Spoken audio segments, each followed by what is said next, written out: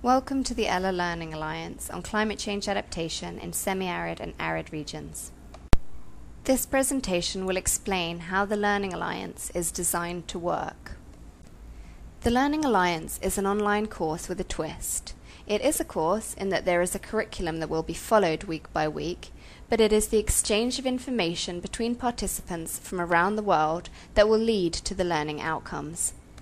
The idea is for us to share knowledge of practices from our different regions, looking specifically at critical success and failure factors, the synthesis of which will form our learning outcomes, so that each of us can take ELA knowledge and use it to drive for change. The Alliance will last between 6 and 8 months and will broadly follow the published curriculum, which you can find on the website. For most participants, the interaction will take place online. During each module, a national learning meeting will take place in Ghana, Zimbabwe, and Kenya.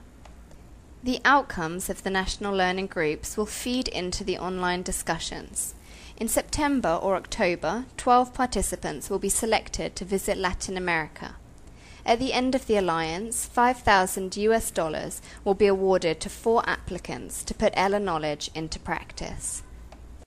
The Learning Alliance will work in the following way. First, we will present the Latin American experience, and then you will be encouraged to share experiences from your regions.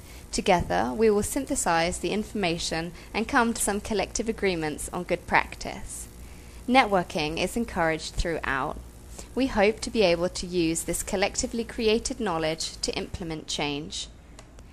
The website has 2 main faces. 1, the learning space, where the course will take place, and 2, the networking space, where we encourage participants to engage in discussions outside of the curriculum. The Learning Alliance on climate change adaptation in semi-arid and arid regions will consist of 3 modules. In Module 1, we will look at various adaptation approaches to key issues. In Module 2, we will be looking at means to strengthen adaptive capacity, and in Module 3, we will be looking at long-term considerations for climate adaptation in semi-arid and arid regions. Before we begin the program, we would be grateful if you could fill in our short survey about your expectations for the Learning Alliance. Thank you.